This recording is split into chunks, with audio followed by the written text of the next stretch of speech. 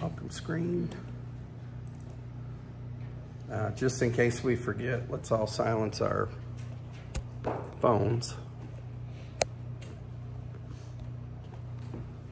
I'm the worst one about that. Let's see here. All right.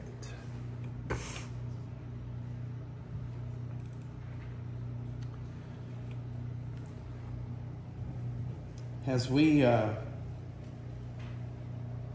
know Providence has been through a lot the last few years, amen? Providence has been through a lot. Those of us that have been here for a while, we know the history, and we know that like what COVID did and what other things did, and numbers dwindled down, and now by God's grace, we are in a state of regrowth, right? And we're growing. And I don't say this for my glory. You guys know me better than that. The first sermon I preached here, how many was here, just 7 or 8? Almost. And then look what God's doing. Look what God's doing. It's slowly but surely in God's timing, right? We would have it full next week, right? We would have 200 people packing this place out if we could. But God is bringing the right people at the right time. And we're growing. And Jamie and I, we talk about this a lot. Our family does, and the leadership here at Providence, we talk about this a lot. Spiritual growth is more important than numerical growth. You got 20 of us here, and we're growing spiritually. That's more important than having 200 people packing this place out that aren't even saved or that aren't spiritual. Amen. So the goal is to get the right people here at the right time so we can start doing evangelism, which we're in the beginning stages of that, right? We've kicked that off. I lost train of thought what I was going to say. Evangelism, right? And then discipleship. That's our goals here at Providence, right? Introduce people to Jesus Christ, get them saved, and then disciple these people, right? Get them coming so they can learn Scripture, so they can reach out to other people. Is it for my glory or for your glory, Providence? Absolutely not. Whose glory is it for? It's for God's glory and His alone. I am a worm. It shocks me that He allows me to be a part of what He's doing. But praise God, He allows me to be a part of what He's doing. And He allows you to be a part of what He's doing. He does not need us, y'all. But because He loves us, He wants us to be involved in His plan. We're talking today about celebrating the gospel. The whole reason I said all that is because as Providence is in the phase that it's in, I felt a deep conviction that we needed to work our way through 1 Timothy. Okay, that we need to work our way through that. Now, does that mean we're going to start at the beginning and work our way all through the book with no breaks? That's not what that means, okay? So what that means is we're going to do a series. We did one on guarding the gospel. Now we're wrapping up celebrating the gospel, and we may take a break depending on the needs of the church. If there's a need in the church and something needs to be addressed, or if I feel conviction of the Holy Spirit that we need to take a look at something in His Word, that's what we'll do. Okay? But for today, what we're going to look at is we are going to be in 1 Timothy. And we're going to wrap up part 2 in the series, Celebrating the Gospel, right? What have we looked at in Timothy so far? So last time we were in Timothy, we talked about guarding the gospel, and just a brief recap. That means no bad teaching, no bad doctrine, amen? The health, wealth, and prosperity stuff has no place here or in our lives, and we don't need to be sharing that garbage with other people, right? God never promises that everybody's going to be healthy, wealthy, and prosperity. Good luck finding that in Scripture. It is not there. In fact, Jesus promises we're going to go through trials and trouble. That's a promise from Jesus. So we talked about that. We talked about guarding the gospel. We talked about how the gospel of God is incarnational and undeniable. Incarnational, what does that mean? We talked about God the Son taking on flesh and being born as a human being, living a life we couldn't live, right? Dying a death that we deserved. And then he rose again, and he did all of that so you and I could be saved. That's the gospel that we're guarding. You cannot be saved by good works. God doesn't care if your grandpa was a preacher. That's not enough to get you into heaven. He doesn't care. Well, I was a pastor's kid. So what? What did you do with my son? We're not talking about your grandpa or your dad or your family's Christian history. What did you do with my son? So the gospel's incarnational. God becoming man, taking on flesh. And he did that for you and me. And it's undeniable. It's undeniable. Next, we talked about how the gospel of God is universal and personal. What does that mean? Christ died for sinners worldwide. Christ died for everyone.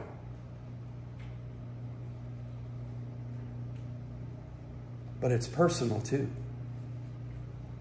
It's personal too. It's two statements can be true at the same time. He died for everyone. And two, it's personal. He died for you and he died for me. And so we covered that. And then this is where we're going to pick up, okay? We're going to be in 1 Timothy chapter 1, 12 through 17 again. Let's all stand if you're able, and we're going to stand to honor the reading of God's word like we always do. And if you don't have a copy of the Bible or you don't have it on your device, I will have it up on the screen. But let me encourage you, get a copy of God's word.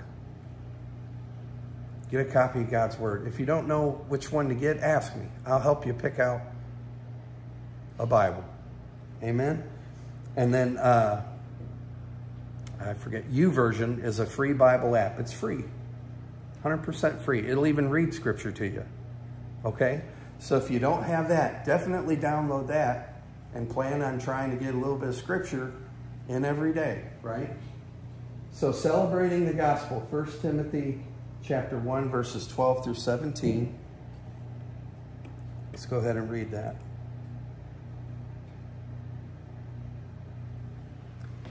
This is Paul writing to Timothy, and we know that Timothy is a young pastor, and his church is struggling, right?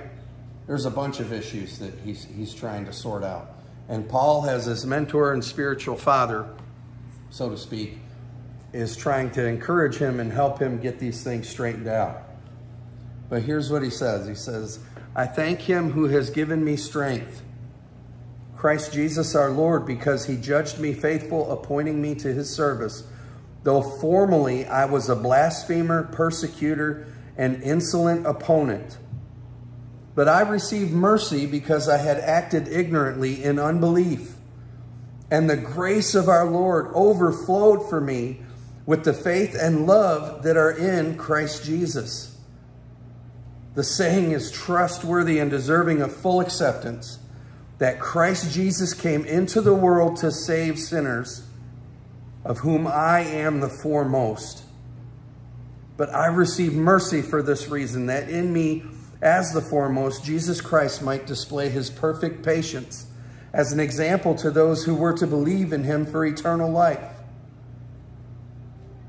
To the King of the ages, immortal, invisible, the only God, be honor and glory forever and ever.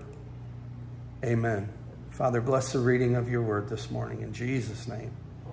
Amen. You may be seated. So when we look at the example of Paul, The example of Paul tells us a lot about the nature of God's grace. And what do I mean by that? When we look at that passage, we learn from his example that the grace of God is unconditional. It's unconditional. We need to understand that Paul's salvation originated in God and God alone. There was nothing in Paul to draw God to him. And the same is true for you and me. There's nothing in us that would draw God to us. We're sinners. We're fallen. Scripture says none of us even seeks after God. Scripture says that none of us come to the Father unless the Father draws us. We're talking about celebrating the gospel. Are you here today? Are you saved? That's a reason to celebrate the gospel. Are you here today and you're not saved? You know why you should celebrate? Because you're here right now and you're hearing the gospel. That's a reason for you to celebrate, is that God has made the gospel available to you if you're here today. So we need to understand we are not saved based on any condition in us. We are saved solely on account of sovereign grace in God alone. And solely meaning not involving anything or anyone else. God did it. God did it. Sometimes you hear people say, well, I chose God, or I found God. Let me correct you. God chose you and he found you. Celebrate the gospel.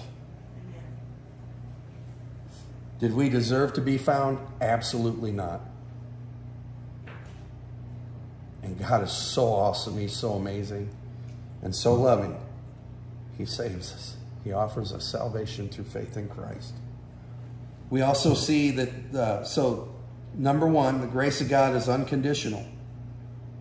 Number two, the grace of God is purposeful. Look again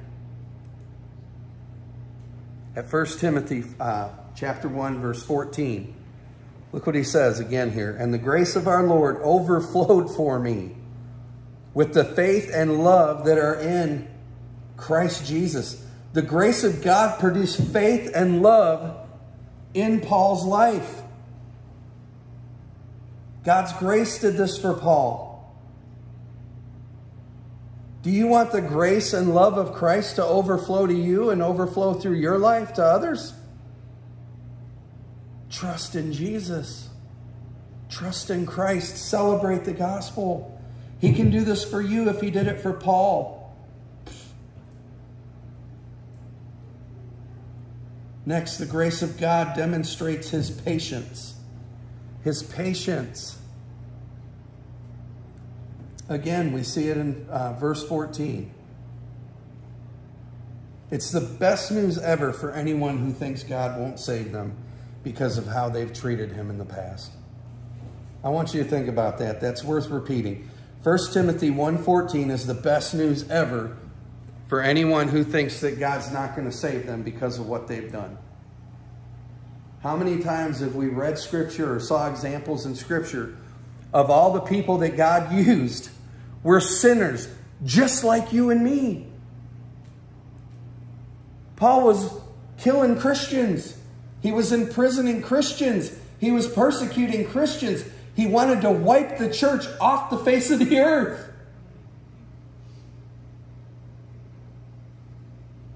David was an adulterer and a murderer. Committed adultery with another man's wife and had him killed to cover it up. You say to me, well, Eric, you don't know what I've done. You done anything like that? Have you? Even if you have killed somebody, can God forgive you? Scripture says he can. Scripture says he will if you repent and put all your faith, hope, and trust in his Son and what his Son did alone.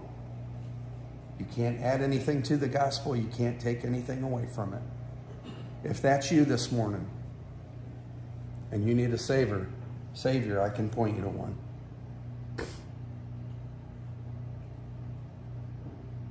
I know what I've done. I'm not going to stand up here and give you a list of sins in my own life from the past. I know what I was, and I know what God saved me from. And I know who I am today. I'm not saying this to impress anybody. Every morning when I open my eyes and take a breath, my first thought is, God, thank you for today. Thank you for saving me. Thank you that I am not who I was. I'm not all the way there yet, but I'm not who I was. You need a Savior today. Trust in Christ. You need a change in your life. You need to go from death to life. Jesus is your answer. Jesus is the answer. So this is great news for somebody who thinks, well, you don't know what I've done. I don't, but God does, and he says he'll still save you. So that excuse doesn't work if you're using that as an excuse. Well, I can't get saved. I'm too bad of a sinner. That's the only prerequisite. It's the only prerequisite, right? And we all pass that test. Maybe you could be thinking about past sins. Maybe you're wrapped up in sin today. What if that's you? What if you're caught up in an ongoing sin today and it's killing you inside and you want freedom from it? You want deliverance. You need a Savior. You need to be saved from it. Run to Jesus. Turn to Jesus. He can help you. He will help you. So here's good news, man. I want you to think about this. I want you to think about Paul. One commentator put it this way. I'm going to read it to you. He says, God chose to take the chief persecutor of the church and make him the chief missionary in the church. What kind of crazy, bizarre, awesome, cool mercy and grace is that? You don't see that every day. He takes the chief persecutor of the church and makes him the chief missionary in the church. And God did this to show that he's patient, he's loving, and he invites sinners to believe in him so that they may have eternal life. We sang it just a minute ago. This truly is amazing grace. I think about John Newton, the writer of Amazing Grace. From what I understand, and this is the nutshell version of his testimony, he was a vicious, brutal slave trader. Horrible. Did horrible, unspeakable things to people. And God radically saves him. God radically saves him. And he writes Amazing Grace, and we're still singing it today. We're still singing it today.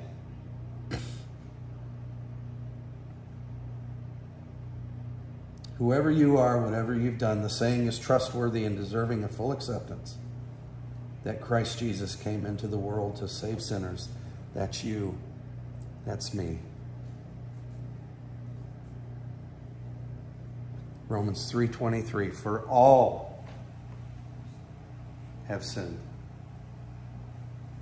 and fall short of the glory of God. All. That's every one of us.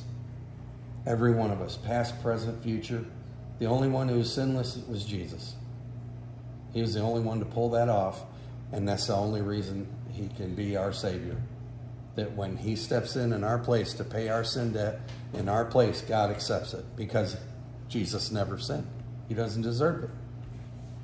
If you're in a court of law, let's say let's say Lee's on trial for being a sinner. Hypothetical, right? Or not. You know what I mean. Let's say Lee's in the courtroom and he's on trial for being a sinner. And I love Lee. Lee's my friend. He's one of the best friends I got right now. Let's say, Lee, you are sentenced to eternity in hell for your sin. God's about to put the gavel down and I say, whoa. Lord, I love Lee. He's my friend. Can I take his place? You know what he's going to say to me? You're next. You can't take his place. You're getting the same sentence. You've committed the same crime. Let's say Lee's in the courtroom and Jesus is there. And he's about to get sentenced to eternity in hell, separated from God. Lee turns around and he says to Jesus, I am so sorry for what I have done. And I know that what you've done is you've made a way for me to be saved. And I'm asking you now, will you please forgive me so that I can have you and not hell? Now, when Jesus stands up and says, Father, and God already knows, this may be a really horrible analogy, but just for the sake of an illustration.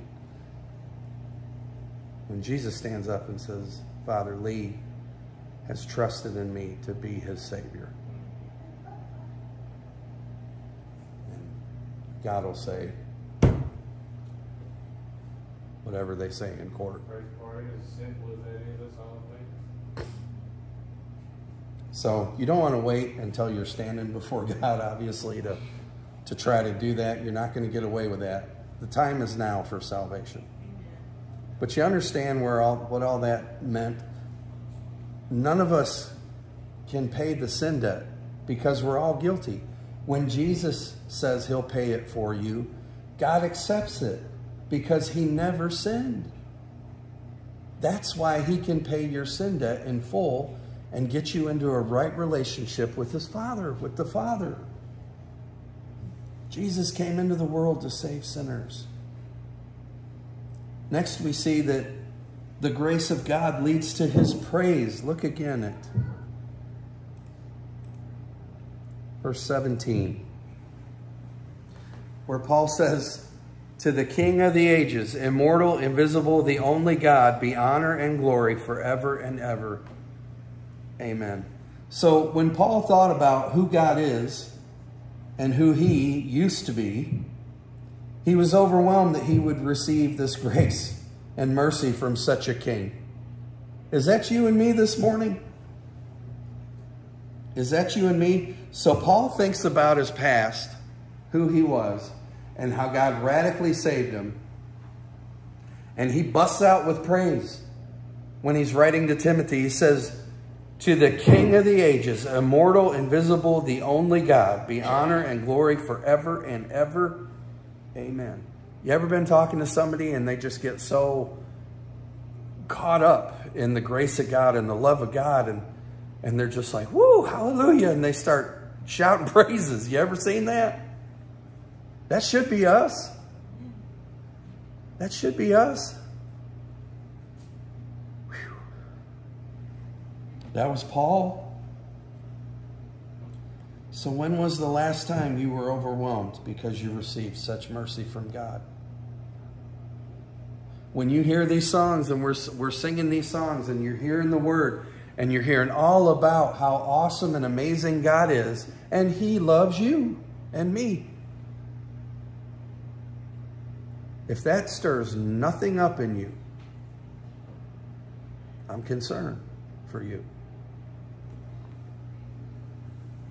I'm concerned if that doesn't just overwhelm you with thanksgiving.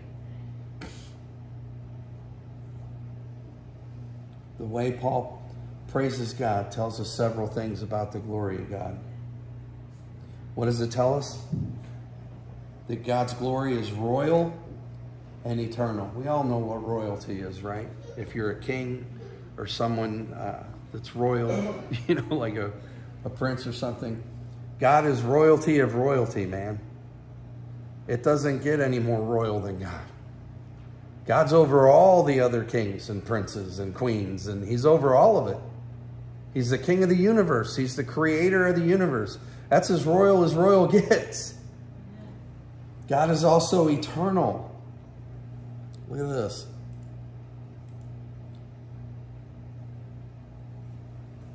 In Psalms. Before the mountains were brought forth,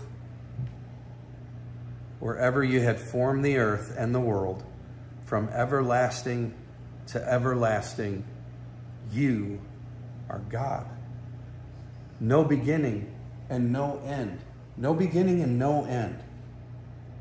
He is the King of the ages, now and forevermore. God is immortal, right? God is immortal. He's not going to die. Death and decay cannot and will not ever be able to touch God our Father. He never gets tired. He never grows weary. God never changes.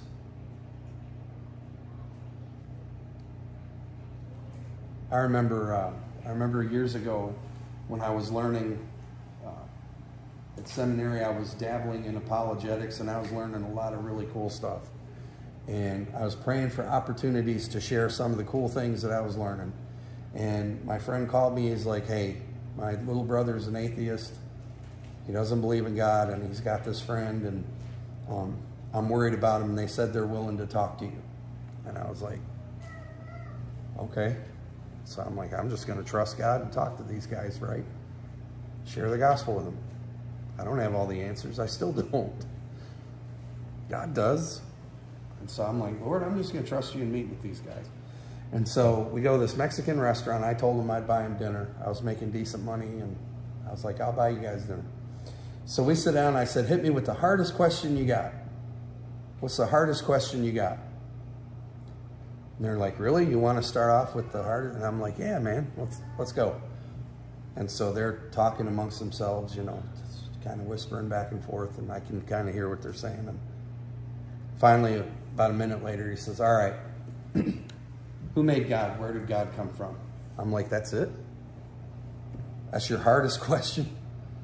And they're like, well, you make it sound like that's easy to answer. I'm like, well, it is. I'm like, is that what you want to start? And they're like, sure. I was like, all right. I said, let me ask you a question. You guys are big into science. And they were. They knew more about way more about science than I did. And they were like, yeah, we like to keep up with science and stuff. I'm like, okay, so here's my question to you. Scientifically, do you believe that something caused time to exist and that eventually at some point time is going to run out? And they said, well, yeah, we'll agree with that. And I'm like, so here's my question. If God caused time to exist and only things that exist in time have a beginning and an end, couldn't he have just always existed before he created time?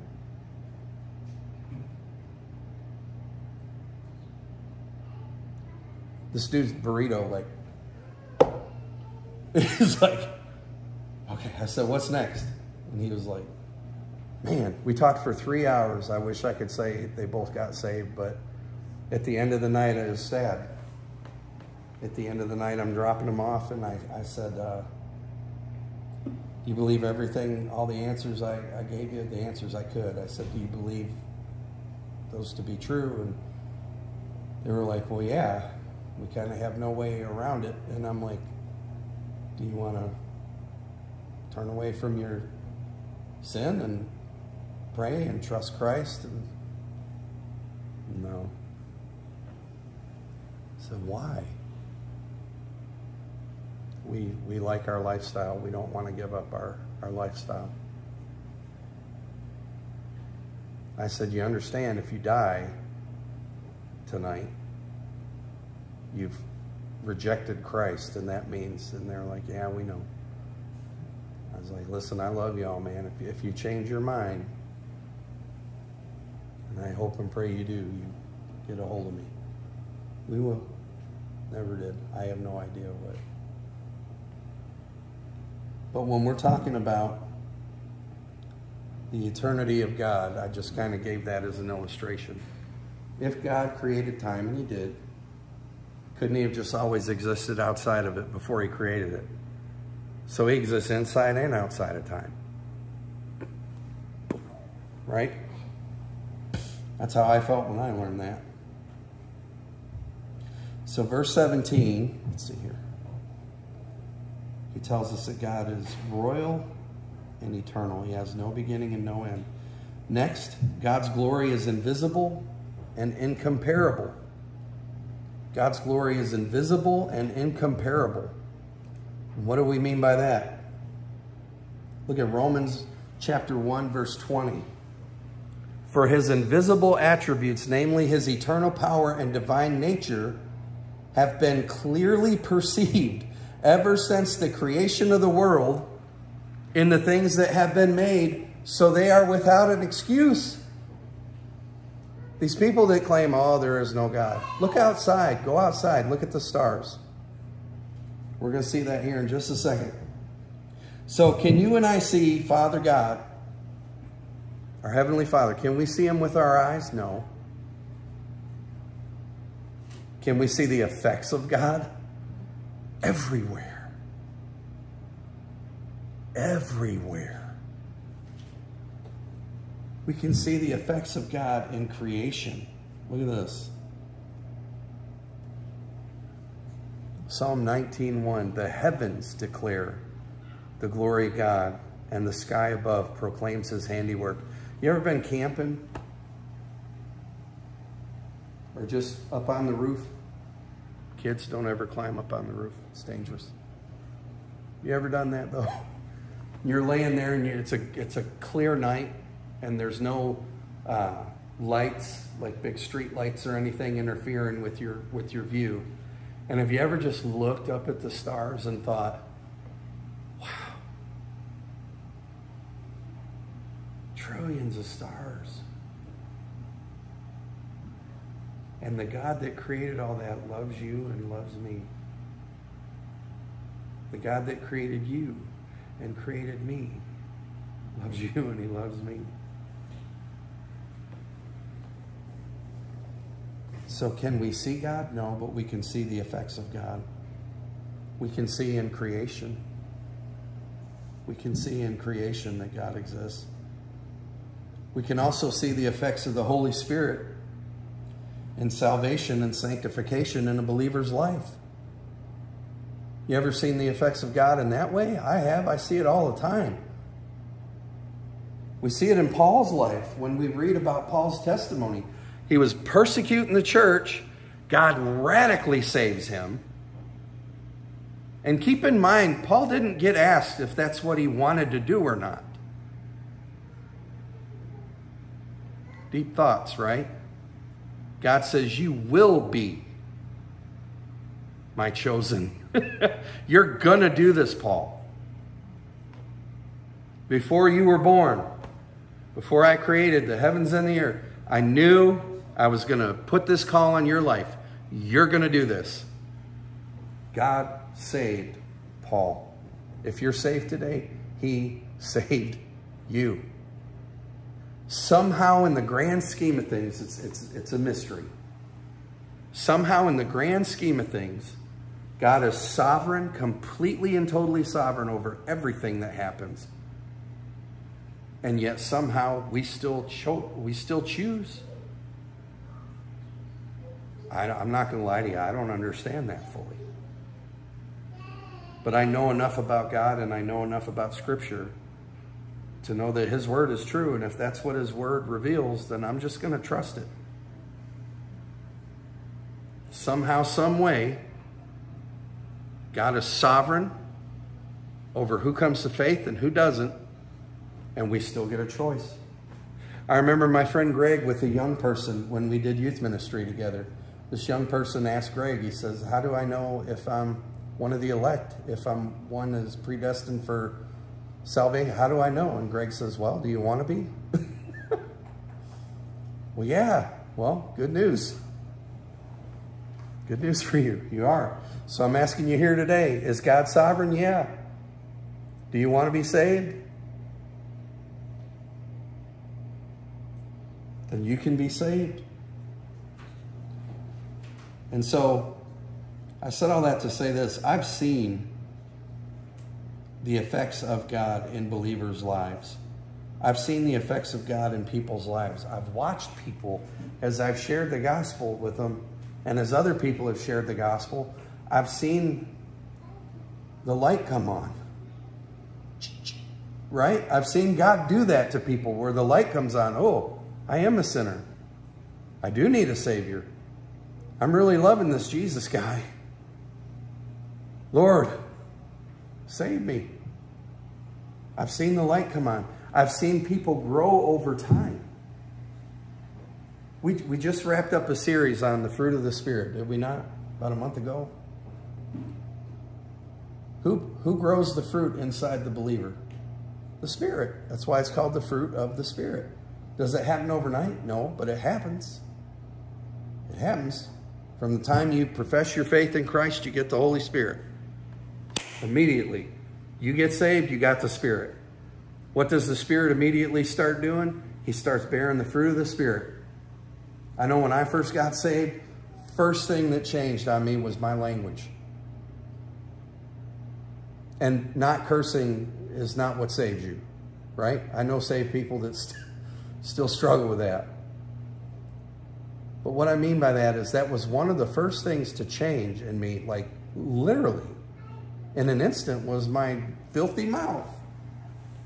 I couldn't complete a sentence, I kid you not, without dropping an F-bomb, it seemed.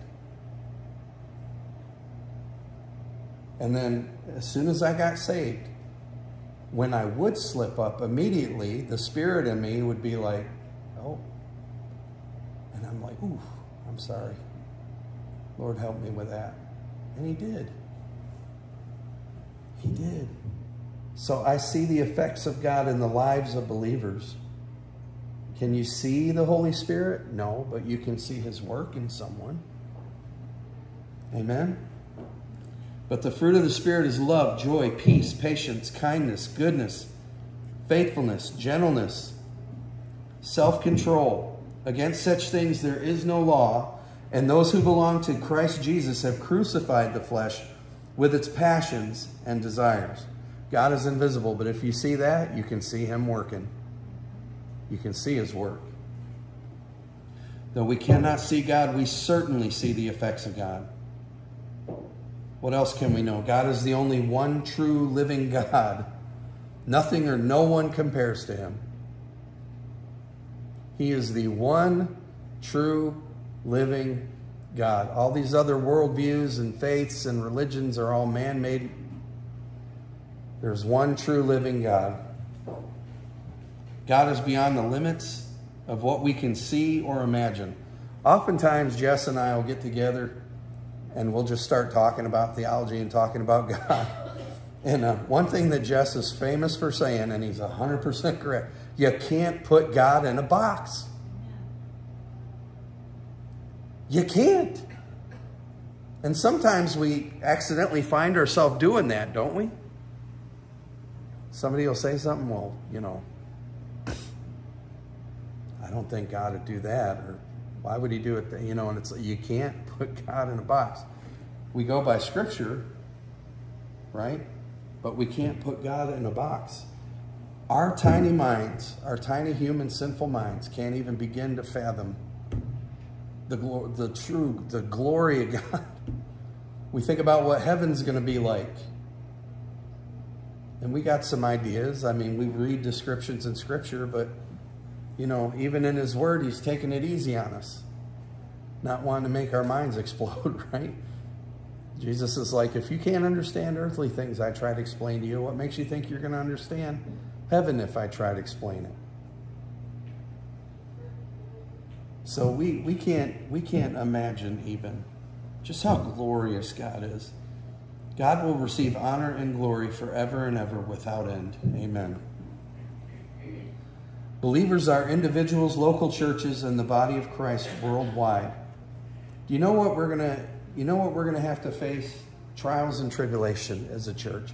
As individuals in the church, as a church, the church all over the world, we're gonna go through hard times. We're gonna face hard things. We're gonna suffer. We're gonna suffer. But do you know what brings me great encouragement today? That Jesus Christ, our God and Savior, is still king. He's on the throne. Nothing's going to change that. Ever. Ever. And he is the head of the church. Opposition and challenges may come, but God is the King of the ages. He will lead, guide, protect, purify, sanctify, and preserve his church. And that is why you and I can celebrate the gospel today and every day. Every waking moment of our lives, we can give glory to God and thank Him. Amen. So let's be like Paul. Let's be like Paul. And I don't mean let's go around and persecute the church. I mean, let's be like Paul after God got a hold of him and saved him, right? Where we can't even write a letter. You ever been around a person where, and it gets on some people's nerves. I get on people's nerves sometimes. Don't you ever stop talking about God? I'm like, no. And I have no intention of it. Why? Because He's awesome. He saved me. He could save you. I'm like, why do I always talk about God? Because He's most important. God should be first and foremost in all our lives. And if you're not a born-again believer in Jesus Christ this morning, let me tell you, you are missing out on the very reason you were created. Don't die without Jesus. Hell is not going to be some kind of a party. Well, all my friends are going to be there. You're not going to see them. Hell's not a party. It's not a place where, you know, you're going to drink with your buddies and play cards and joke around about how you ended up there and not in heaven. I got news for you. The people in hell right now would be screaming to us, don't come here. Don't come here. Don't make the mistake that I made. Do not turn your back on God. Do not turn your back on His Son. That's what the people in hell would say if they could. Do not come here. And once you're there, there's no way out. It's too late. God gives us now to get right with Him. He does everything perfectly. And if His timing is for us to be saved in this life, then do that. And you've heard me say before, don't wait till the end. Don't gamble with that. Don't wait till you're on your deathbed and be like, well, I guess I better get saved. You're not guaranteed you're going to make it to a deathbed. We read about people all the time unexpectedly getting killed in car crashes, brain aneurysms. I mean, you name it. We're not guaranteed our next breath. Don't put off getting right with God. It's foolish. It's foolish. So let's celebrate the gospel. Who's with me? I want to celebrate the gospel all the time. Even we watched a video this morning of the song, I'm So Blessed. If you think about it, there's something to be positive for no matter what's going on in your life. No matter what's going on in your life. I remember reading a story of a child that died. And the mom and the dad basically said, you know, we could be angry at God for taking our child. But instead, we're thankful for the 5 years we had with that child.